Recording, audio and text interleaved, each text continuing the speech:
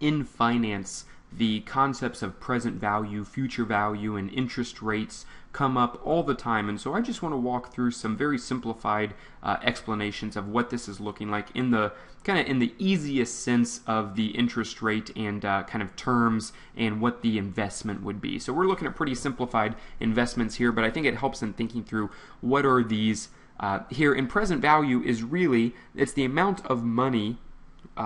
Present value is the amount of money today given an interest rate that would be needed to produce some amount of money in the future.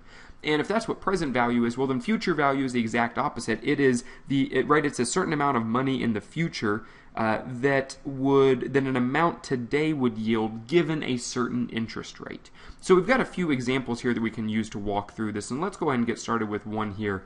It says you want to finance a car after graduation, and we're going to say that that's 4 years from now.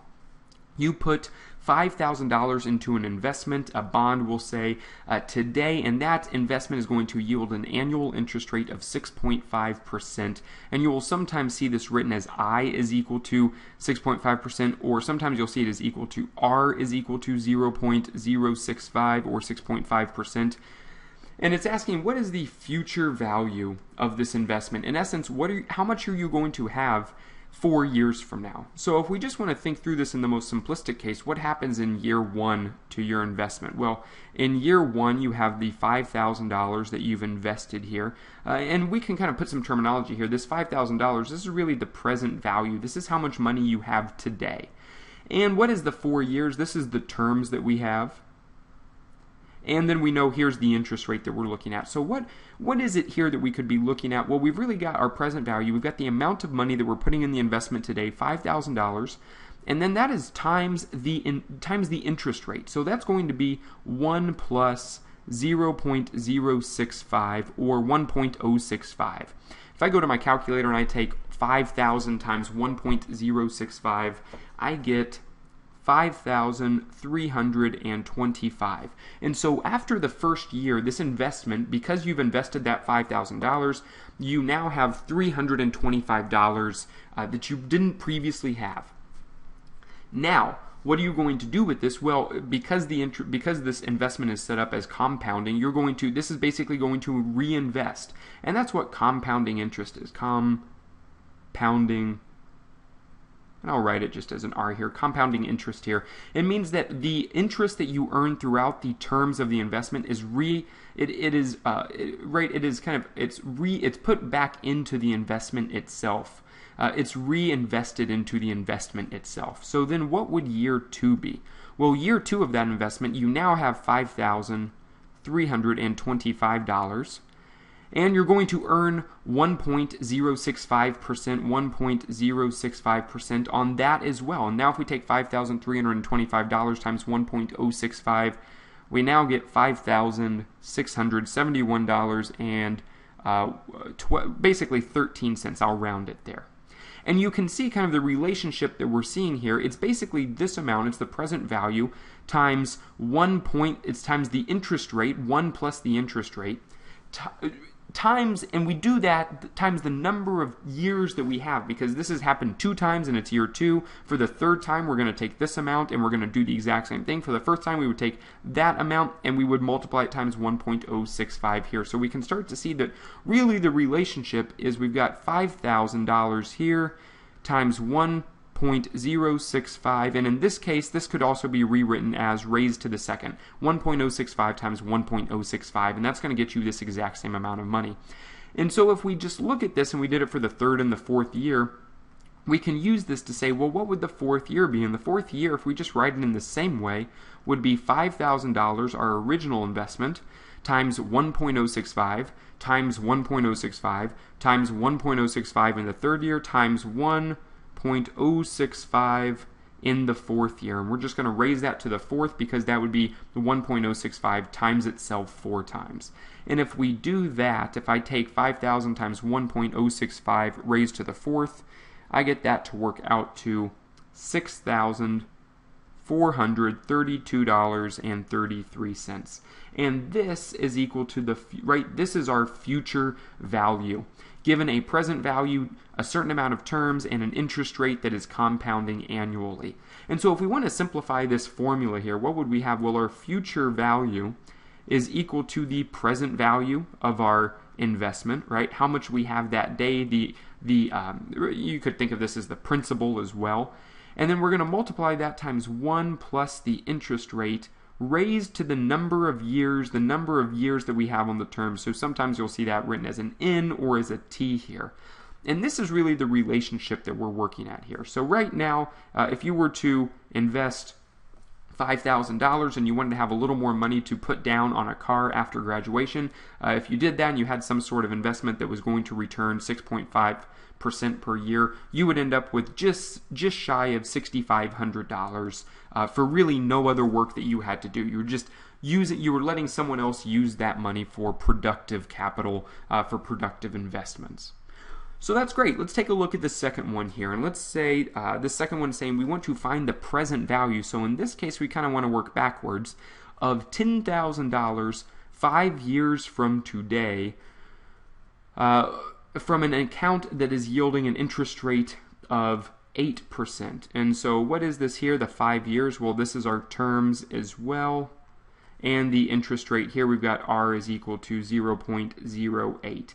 And so if this is the future value formula, what we're trying to find is the present value. We know that we're going to have $10,000 at the end of the period. We want to know how much do we have to invest in the first place, given an interest rate, to yield this $10,000. And so if I just rearrange this formula and I solve for present value, I get present value is equal to future value divided by 1 plus the interest rate raised to the number of terms, the number of years there.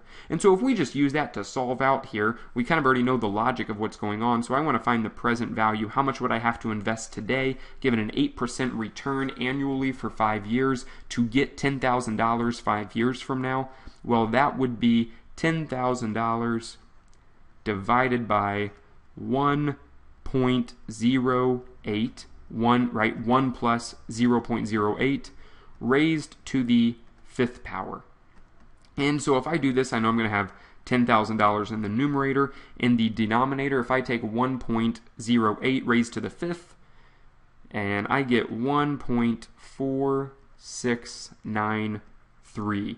If I take $10,000 divided by 1.4693, I get $6,805.83. And so what this is saying is if we put in to an account yielding 8% annually, $6,805.83, we'd have $10,000 5 years from now. This is also called discounting. Discounting. And it's right, exactly what it is what we're trying to do is we're trying to figure out, well, how much would I have had to put in the account to begin with? And so I think both of these are kind of self-evident from the way that you would solve through it. We've got this kind of a simplified formula here, and it's just a matter of if we're trying to find the present value or the future value in these kind of simplistic cases here. So let's look at this last case here and see if we can put it together. It says, your business is considering an investment project that will cost $20 million. So this is the present value, right? The present value would be $20 million this year. And you are expecting, your business is expecting that investment that you're making, maybe you're going to enter a new market, or you're going to build a new factory that's going to kind of expand your production capabilities, that it should yield you a return of $30 million in 3 years. And here's our terms here. In 3 years. Should you proceed with the project if the interest rate is 9%, if R is equal to 0.09? And I should have said, I kind of set it up here, the annual interest rate. In all of these cases, the interest rate is the annual interest rate, and we're just looking at the term as years. You could do this quarterly or monthly in a number of different ways as well. So what is it that we're trying to find? Well, we are trying to find what would be the present. So there's kind of a number of ways that you could solve this, but I think the easiest way to solve this is what would be the present value of this amount And if we can find that, so let's say what would be the present value of this amount, and if we can find that and compare it to 20 million, if it is more than 20 million, then you are going to make a bigger return than the interest rate itself. And so you should go ahead and invest that $20 million if you do think you will get $30 million out of that, because you will be better off as a business. So let's go and solve that. And we have present value. And the present value of this return of $30 million, and I'll just keep this in simplistic terms here, 30 million. And what is it? We've got the terms and the interest rate, so it's going to be and I'll just write this out, 1.09% raised to the third power, so 1.09 times 1.09 times 1.09. And if I take 30 divided by 1.09 raised to the third power, I get 25.9, basically $25.9 million. And so in essence what this is saying is you would have to have $25.9 million given an interest rate of 9% to net $30 million 3 years from now.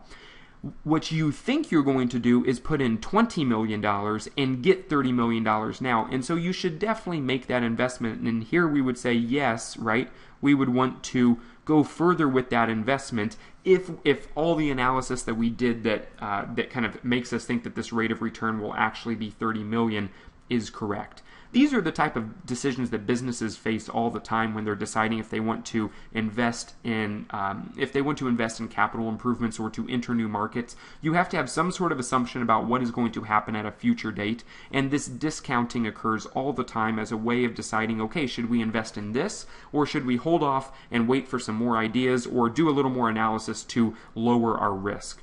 And that kind of brings up risk and time horizon here, which you can obviously tell all of this would change, and I would encourage you to go through what would change here if you moved this from 6.5% to 8%, for example, or if you changed any of these interest rates. You can see how these formulas change when that interest rate changes, how sensitive they are, or kind of how much money you would have to invest if this interest rate changes, who is better off in those cases.